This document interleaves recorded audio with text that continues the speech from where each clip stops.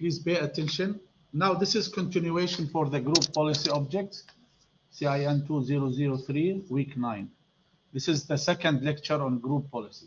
Today we will take some examples of group policy and how they are configured, because we are going to do a lab on group policy. Okay.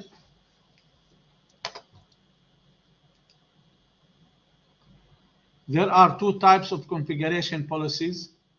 We said this last time. We have user configuration and computer configuration. Computer configuration policies, they are assigned at the computer level, and they are only activated or assigned when the computer is turned on. Okay? They are bound to computers regardless of the user that is logged on to the computer. That applies to both local computers and domain joined computers. Okay? Computer configuration policies. To set up GPO at the computer level, you need to complete the following steps. Press the Windows key plus R to open Run Dialog. In the Run Dialog, enter GP Edit and press OK. In the first pane of the GPM console, right-click the domain and select Create a GPO. We are going to do all this in the lab, inshallah. Okay.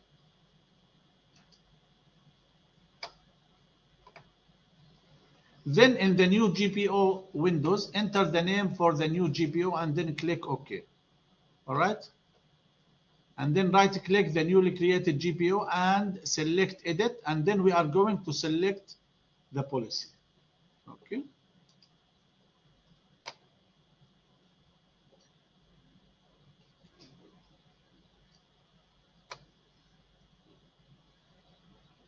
Okay, now we go to the user configuration policies.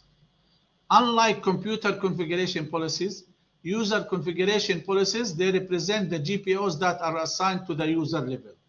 So when they are assigned, when the user log on. Okay? Yani if you want, if he was already logged on and you entered some policy, it will not be assigned unless he logged out and then logged on again. Okay? To set up the GPOs at the user level, complete the following steps. You need to repeat the steps there. We are going to do this in the lab. So here you will select on the OU and then right-click and GPO, link GPO, edit GPO, and all this. User configuration policies. Close the group management editor.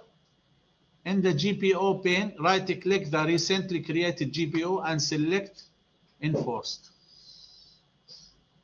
Okay, we will do this in the lab, inshallah. Now, okay, now we start talking about some of the important tasks. Always a good practice for administrator to rename the administrator account. Lesh, who can tell me why? Anybody? Because if someone wants to hack, the first thing they will think about is what? The administrator account, because it's the most powerful. So it's good practice to rename the administrator account.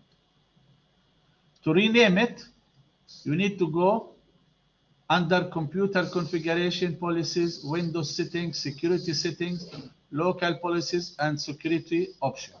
And then double-click at Accounts and rename Administrator Account. Right. Someone might ask me, do I have to remember all this? Actually, what I saw in the previous practical exam, they will give you a hint where you find it. At least they will tell you whether it is a computer or user configuration. Okay.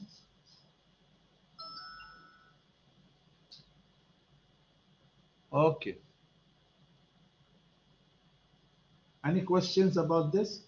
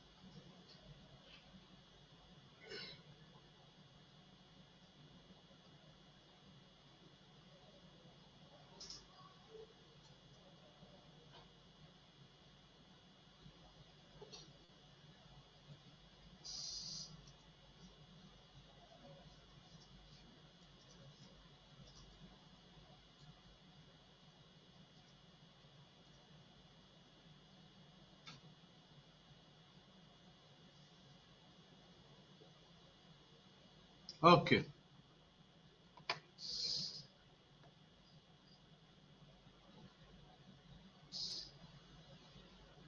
Securing the network services in particular and the whole network of the organization in general are the most highest or the highest priority. Also, you need also to rename the guest account.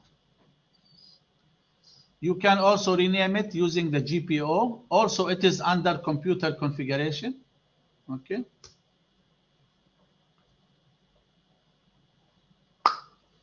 Good. So now we have two policies. We learned about two policies: renaming administrator, renaming guest. Blocking Microsoft accounts. To block the Microsoft accounts using GPO, you navigate to the path and then you go to computer configuration and then double click accounts, block Microsoft accounts.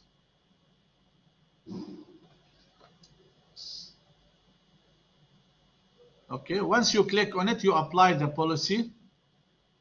For security reasons, to prevent users from adding and logging into organizations' computers with their Microsoft account, system administrators have the option to block the usage of Microsoft accounts. Okay, and they should use their domain account, their company account. Okay.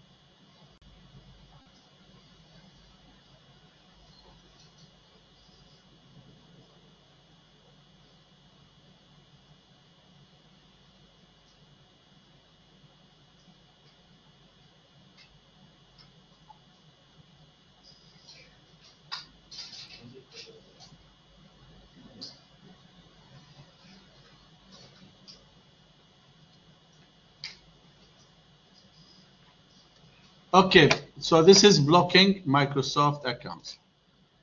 So now we have learned three policies, right? The fourth one is prohibiting access to the control panel and PC settings. This one is under user configuration.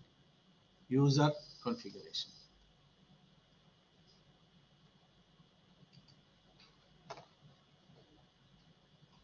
Also, we have another policy denying access to all removable storage devices.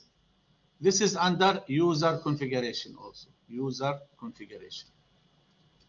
Okay.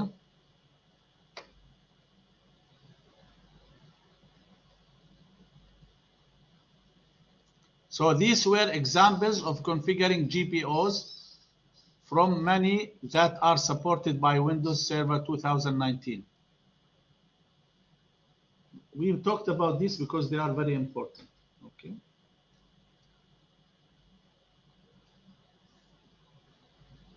And they are some of the most commonly used GPOs.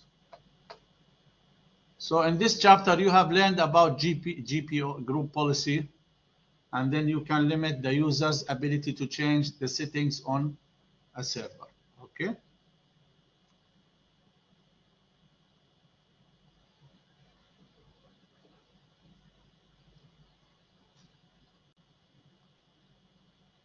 Any questions about this chapter? Can you please open your